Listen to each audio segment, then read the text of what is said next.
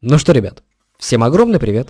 Это у нас игра Clash Royale, и, насколько я помню, вам действительно очень сильно понравилось открытие сундучков с аккаунта Кости, как с турнира, так и с испытаний. Поэтому, ребят, предлагаю вам это дело сегодня повторить. Пооткрываем также сундучки как минимум с испытания. Насчет турнира не знаю, сказать точно не могу, но насчет испытания я более чем уверен.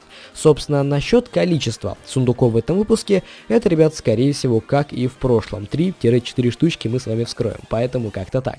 Костя, опять же, очень-очень сильно, напомню вам, хочет получить ледяного колдуна для того, чтобы прокачать его до 2 уровня, поэтому сегодня в этом выпуске я опять же буду дико-дико стараться специально для него его получить. Как вы помните, в прошлой серии нам выпадали легендарки. Для тех, кто не смотрел, не буду спойлерить какие, но это не был ледяной маг, поэтому сегодня попытаемся все это дело наверстать, потому что, ну, я думаю, Костя его реально заслужил. Ладно, ребят, меньше болтовни, больше дела. Предлагаю именно открывать сундук за большое испытание на 11 побед. Ну что, погнали, собственно, нажимаю. И, соответственно, смотрим, что же у нас тут есть. Ну, 17,5 тысяч золота, это без сомнений, как бы норма. 6 мега-миньонов. Совсем скоро будет возможность прокачки мега-миньона до 6 уровня. В принципе, неплохо. Едем далее, друзья. 46 орды миньонов Костя, в принципе, может прокачать, но не качает. Значит, не играет, именно, насколько я понимаю. Поэтому, ну, такая себе сомнительная находка. Так, вот, Хок, это крайне четко. Хок, это вообще, я думаю, неплохо. Собственно, королевский гигант также на аккаунте Кости прокачивается, поэтому, надеюсь, попался он нам не просто так. Собственно, едем дальше. Первые эпики, 2 ведьмы, соответственно, залетают нам в карман. Окей, принял инфу, 63 фаербола. А вот это вот уже действительно четко. Так, ребята, 6 вышибал. Отлично. 591 гоблин. Либо нам сейчас сразу же выпадает лего, либо нас сейчас накормят, по-моему, эпиками. Честно, не знаю. Давайте просто-напросто вместе с вами на это посмотрим. Я нажимаю, соответственно, на этот сундучок в последний раз. И, ребят, это у нас... Господи! Где маг? Просто, ну... Спасибо, шахтер. Круто, действительно, без сомнения, офигительно. Но я просил... Ох, господи. С этой игрой без толку разговаривать. Просить ее о чем-то, она все равно не будет делать, как ты хочешь. Ладно, ребят, не расстраиваемся, легендарку выбили, это действительно круто. Пускай не совсем ту, которую хотелось бы, но зато теперь шахтер уже совсем скоро будет, ну, будет вероятно прокачан на 3 уровень, и это, в принципе, достойно. Ладно, ребят, как только на аккаунте Кости появится еще один сундучок, который мы сможем открыть, я вам обязательно перезвоню. Ну что, ребят, вот я вернулся. Костя, кстати, уже отыграл одно большое испытание и получил за него самый что ни на есть топовый сундук за 12 побед. Ну что, может быть, хотя бы отсюда нам выпадет ледяной маг. Я не знаю, какой шанс того, что пойдут легендарки из сундуков за испытания подряд. Если он, я думаю, есть, но он не велик однозначно. Собственно, серьезно, хотелось бы действительно просто-напросто взять и выбить Кости ледяного мага. Поэтому, ребят, давайте попробуем. Собственно, открываем это добро. Значит, золотом, соответственно, 22 куска. Это, в принципе, было нормально. Во, возможность мега-миньона прокачать до 6 уровня теперь присутствует. Просто прекрасно.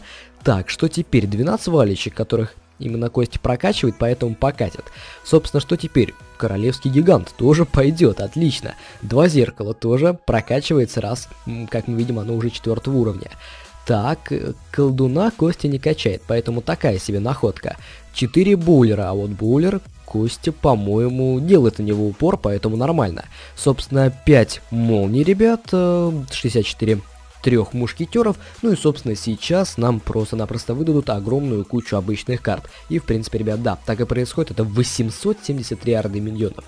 Честно говоря, этим сундучком я не особо доволен, но, в принципе, обычные, редкие и эпические карты тоже лишними не будут. Поэтому ждем, пока появится еще один сундучок на этом аккаунте, чтобы его также открыть. Ну что, ребят, вот я вернулся. Костя уже успел сыграть на еще одном испытании и получил сундук за 10 побед на нем, что я считаю тоже очень даже годно, потому что 14 тысяч золота и 670 карт на дороге не валяются. Поэтому, ребят, давайте также все это добро вскрывать. Собственно, как обычно, очень надеюсь на легендарку, а на какой вы уже сами знаете. Поэтому скрестили пальцы, ребят, и поехали. Золотом, соответственно, ну, про него мы знали, сколько нам выпадет, поэтому ничего удивительного. Едем далее. 3 фаербола. Маловато. Костя им играет, Костя кость его прокачивает, поэтому хотелось бы побольше. Так, 5 мега-миньонов, ну тоже, в принципе, покатит. Вау. Блин, я уже думал, неужели сейчас будет возможность прокачки до 11 уровня, но немного не хватает. Хорошо, самое главное, что немножко выбили. Лучницы, ну такой себе. Собственно, гоблины-копейщики, 26 валькирий. Валькирии Костя прокачивает, поэтому, ребят, просто четко. 203 орды миньонов, охренеть, куда столько много? Ну, я думаю, вы уже сами, ребят, прекрасно понимаете, легендарки отсюда нам ожидать не стоит, потому что сейчас нам накидают кучу эпика в виде боулера, кстати. А вот боулер-то, извините меня, это не очень-то и плохо. Зная именно Костю, он любит им играть, и на турнире, я думаю, он ему будет помогать. А если не на турнире, я просто, честно говоря, не помню, какой максимальный уровень эпических карт, а на турнире можно использовать. Это можно как-нибудь? Да, можно посмотреть. А, у него и так максимальная, да, была, получается, карточка вышибала 4 уровня, но если будет играть в глобале, то 5-й боулер ему поможет только так. Поэтому, ребят, в принципе, такое, не особо и хорошее, и не особо и плохое открытие сундучка за именно 10 побед в большом испытании. Ну что, сегодня будет именно 4 сундука, поэтому увидимся с вами уже тогда, когда, получается, Костя получит еще один, уже последний. Ну что, ребят, я опять же вернулся, ну и настало время открывать самый, что ни на есть, последний сундук. Данный сундучок, как мы с вами видим, за максимальное количество побед, за 12, ну и будем надеяться, что сейчас нам выпадет легендарка, и я думаю, вы уже понимаете, на какую легендарку я больше всего рассчитываю. Напомню в очередной раз, на ледяного колдуна.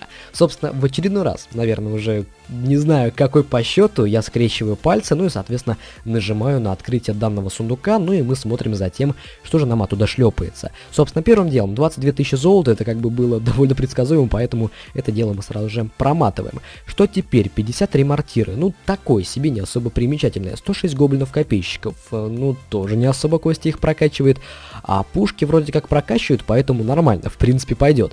Во, возможность прокачать королевского гиганта до 11 уровня теперь присутствует, что без сомнений круто. Так, съедем далее, 194 ледяного, соответственно, духа выпало, 44 фаербола, отлично, вот это вот, конечно, просто офигительно зашло. Разряд, боже, да нам везет, хотя... Нет, не особо-то нам и везет, карты выпадают крутые, но здесь не будет леги. Сейчас нам насыпят кучу эпиков, ну, игра, раз уж не легендарку. Спасибо, конечно, очень действительно много полезных карт выпало с этого сундука в приличном количестве. Да, еще и напоследок годных эпиков, которых именно Костя прокачивает и которые юзает. Хотя бы вот в чем-то порадуй. И, ребят, это у нас в плане эпика 11 зеркала, слушайте. Это теперь... имеется такая возможность прокачать зеркало до 5 уровня. И Костя, я думаю, это и сделает. Поэтому я считаю, что эпик выпал годный. Ну, в принципе, как-то так. Что хотелось бы сказать. За 4 сундука, именно за 4 таких довольно солидных, крупных сундука, за большое испытание нам сегодня выпала только одна легендарка прямо в самом начале. И как бы на этом все. Потом нам, кроме как кучи годных карт, больше ничего, к сожалению, не выпадало. Поэтому даже не знаю, можно ли назвать данное открытие успешным. Хотя, с другой стороны, мы выбили действительно много годных карт, и, наверное, чисто за счет этого его уже можно называть успешным. Поэтому буду надеяться, что Костя, ну и, соответственно, вы, ребят, довольны сегодняшним открытием. Я действительно старался выбрать что-то годное, ну и почти получилось.